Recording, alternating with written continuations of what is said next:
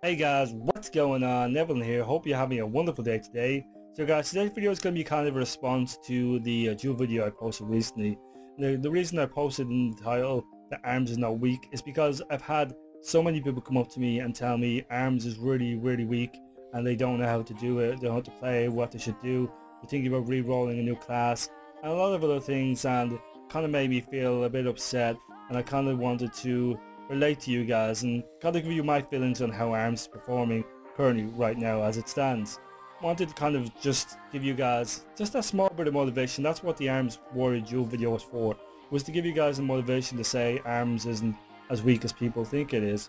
Now, I admit that say one or two people in the video were probably not the best players. At the end of the day, I chose and dueled everyone out there that wasn't cheating, obviously, like using glass and potions and stuff like that, and just dueled them, you know, and just tried to get a video, because to actually duel and get a lot of good players that are like rank 1 or wherever would take you probably a couple of weeks, and I don't have weeks to make a video.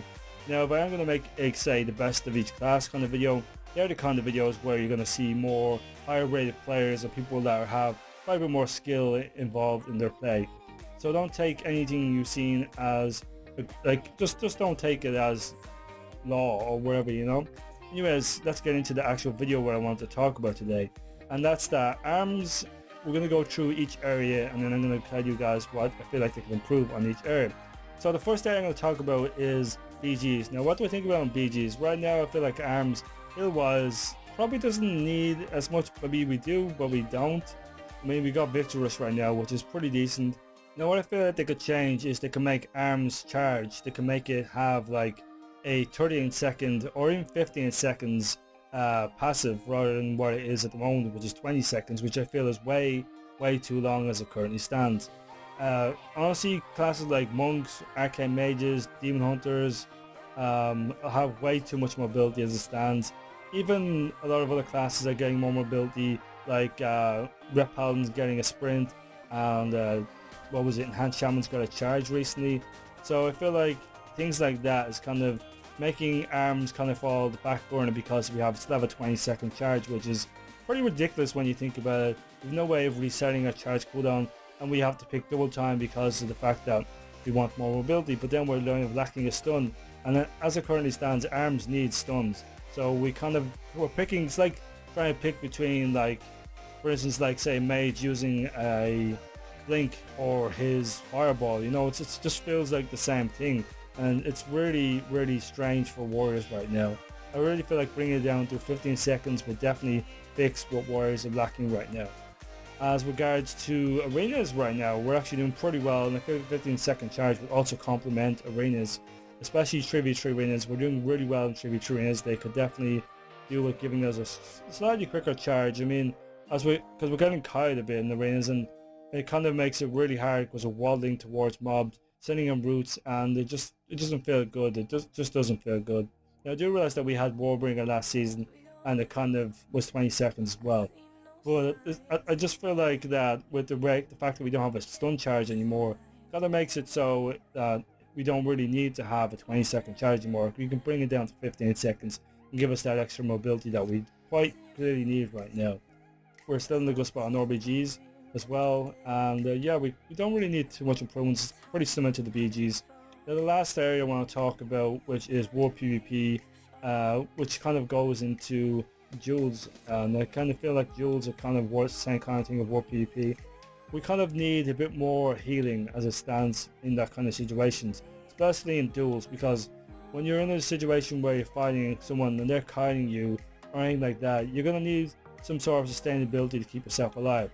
Where it stands, someone could, like, say, Assassination Rogue, Survival Hunter, Feral Druid, or mostly any classes have a lot of dots, or even classes that have range. They just kite you around and do damage, and there's not a lot you can do as a warrior. And I feel like a bit more mobility, a bit more sustained healing, like maybe even just like some, like, just a suggestion. And this is not like a definite bread and butter thing, but like maybe make it so when we have like use 20 rage or something like that for like 15% of our health, which would be pretty nice.